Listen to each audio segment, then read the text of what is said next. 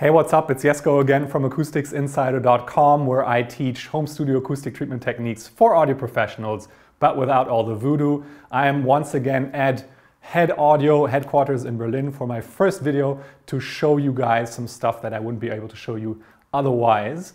As always, first of all, I've got a link to the playlist in the card if you want to check out the rest of the videos that we're making as part of this collaboration with HEDD Audio.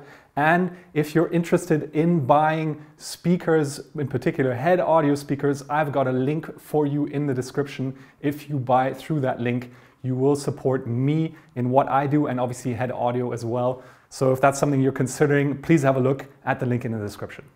So in this video, I want to talk to you about phase compensation, phase linearization, time in general when it comes to speakers. This is a somewhat complicated topic. It's not as easy to understand, but I want to make it as easy for you as possible because it's an aspect that is very important to acoustics on the one side, and speaker design, I guess, as well, but in general to how you work, how you hear. It's one of those kind of fundamental topics at the very base of the work that we do, but it's somewhat difficult to grasp.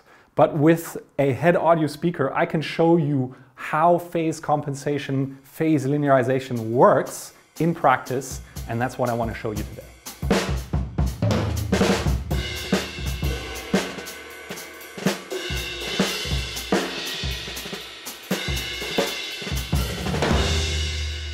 So let's take a step back and just have a look at what phase means in the first place, because it's not that easy to understand, right? The first difference we need to make is that when we're talking about speakers, we're talking about the phase relationship between different frequencies coming out of the speaker, right? So this isn't like the phase difference between two sound sources, typically two speakers, and we're saying, okay, how long is one speaker or a frequency in one speaker delayed against a frequency in another speaker. This is different. Now we're talking about simply how much the frequencies are delayed in relation to each other. Okay, so that's kind of the first thing to understand. With a typical speaker, all the frequencies, they don't leave the speaker at the same time. That's the funny thing, right? You would imagine that, or you would expect that the speaker kind of plays the entire bandwidth of frequencies that it can play all at the same time so that they arrive at your ear, at your listening position at the same moment. But that's not the case. In fact, the high frequencies leave the speaker first, and then the mids leave the speaker, and the lowest are last, right? A better way or an easy way to imagine this is if you think about a dog race or a horse race, okay? So you've got the starting line, and you've got these kind of cages, I guess, these compartments with those doors that open automatically, at the starting line. And just imagine what would happen if all those doors and all the kind of dogs or the horses racing, which all stand for different parts of the frequency spectrum, if they all leave the starting line at a different time, right? So the doors to that race, they don't all open at the same time, but certain parts of them open first, and then kind of the next batch opens, and then the next batch opens, okay? That's how it is with frequencies and speakers. So obviously what we'd like is for all those dogs, all the horses to be able to start the race at the same time. In the speaker world, we want all the frequencies to leave the speaker at the same time. And that's what phase compensation is about. That's what phase linearization is all about.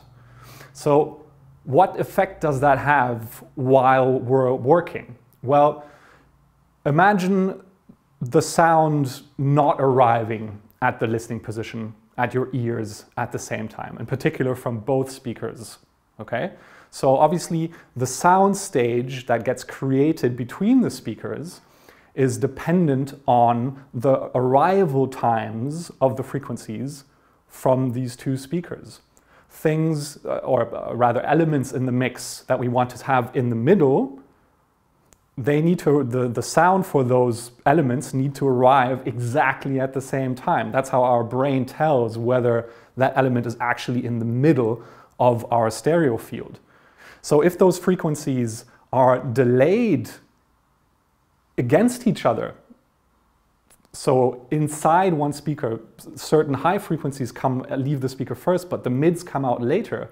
Just imagine how our brain then isn't really capable of precisely telling where that element sits in the stereo field, in the sound stage, right? So basically the effect of this time smearing, this phase smearing, is a lack of detail. Our brains aren't exactly able to pinpoint where things are, right? So that's the first thing.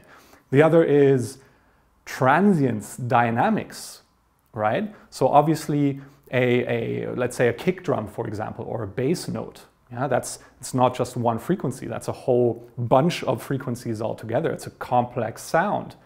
But we want that sound to arrive at us, at our ears, at exactly the same time. Yeah? I mean, we want that kick drum to be represented by the speaker as it actually is in the wave file, in the sound. But if the speaker smears apart those frequencies, if you just pulls those apart, imagine what that does to our ability to tell how and when exactly that kick drum happens. So linearizing phase or compensating for phase is a very subtle but kind of deep going effect. It has an effect, a positive benefit, a positive effect on a lot of different aspects of us being able to hear our speakers. In practice, it's a very, very revealing, very pleasant thing to experience. And once you get to know what a phase compensated sound image sounds like, you really don't want to do without. So with that said, let's have a look at what that looks like in the HEDD Type20, because the HEDD Type20, and to be honest, the entire HEDD series, has phase compensation built in. You can switch it off with a switch, but it's basically built into the speaker. And so we can really easily demonstrate the difference between a compensated and a not compensated speaker with the HEDD series of speakers. So let's have a look.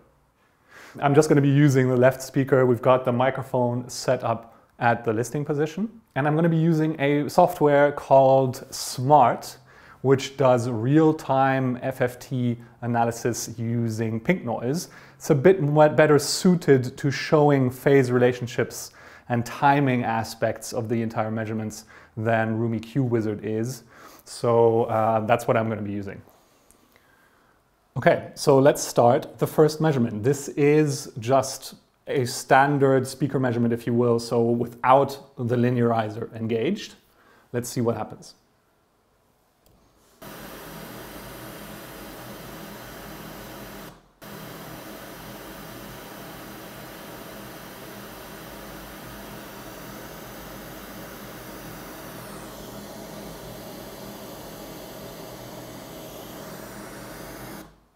Okay, so the first thing to note is that I compensated for the time delay that the measurement system includes in the measurement.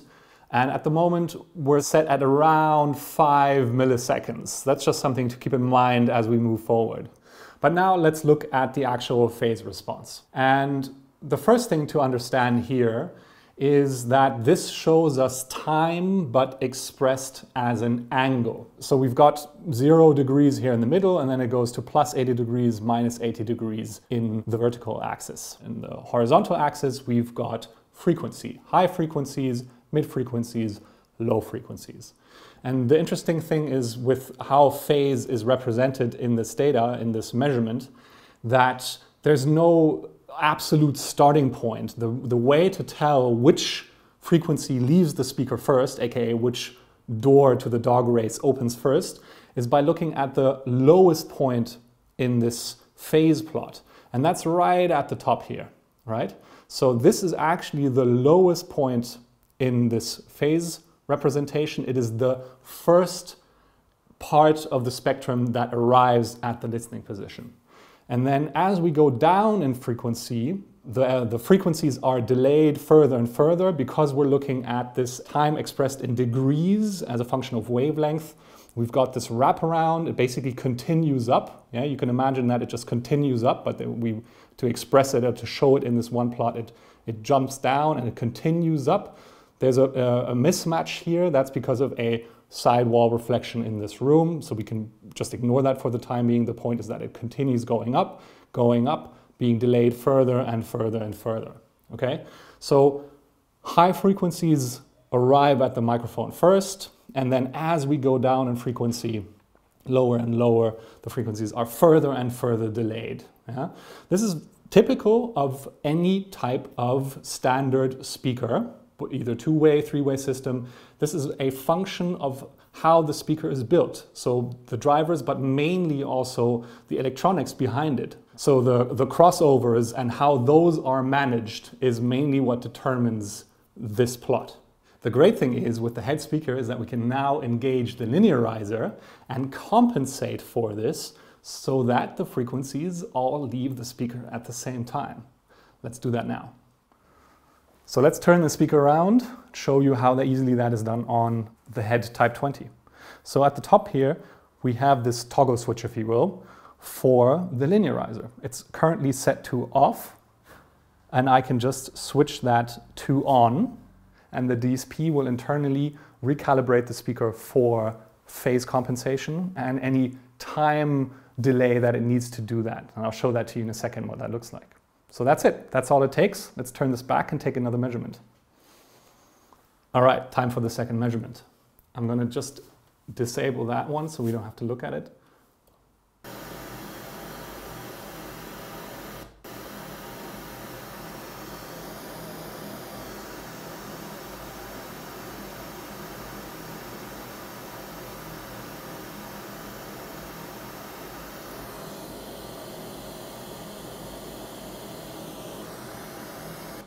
Okay, so already we can tell this looks a whole lot different. I'm going to switch on the non-compensated version to have that in the background.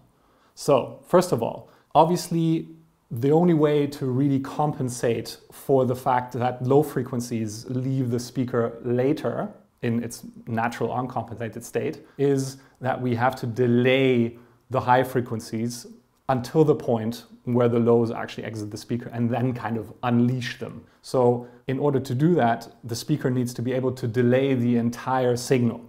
And that's what we're seeing right here. If you remember, we had about a 5 millisecond delay before. Now it's up to about 20, 21 milliseconds.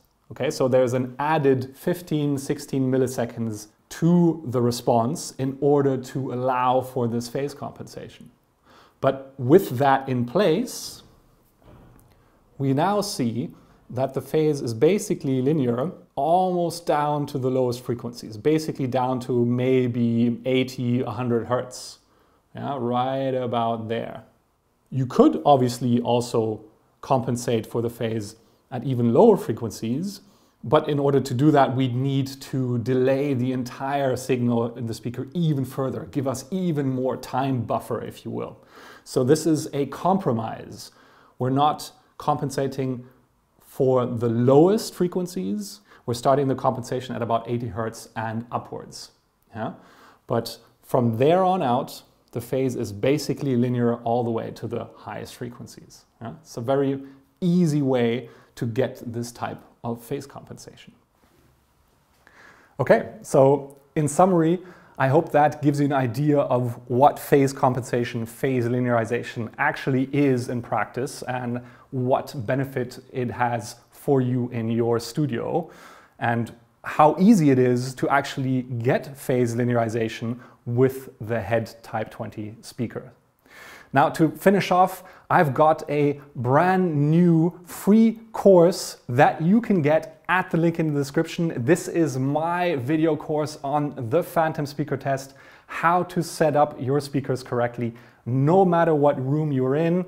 Depending on what type of room you're in, it can be very difficult to figure out where to set up exactly. facing that wall, facing this wall, how far away from the wall, where do you position your speakers exactly, how do you make sure you get this right from the start. That's what the phantom speaker test is all about. So again, if you're setting up a new studio, if you're wondering where to position your setup and you want to make sure you get that right, you can get access to my free course on the phantom speaker test at the link in the description. So with that, thanks for watching. I hope that was helpful. I hope that was insightful. As always, let's keep learning to trust our ears, get back to having fun working on music in the studio, and I'll see you in the next video.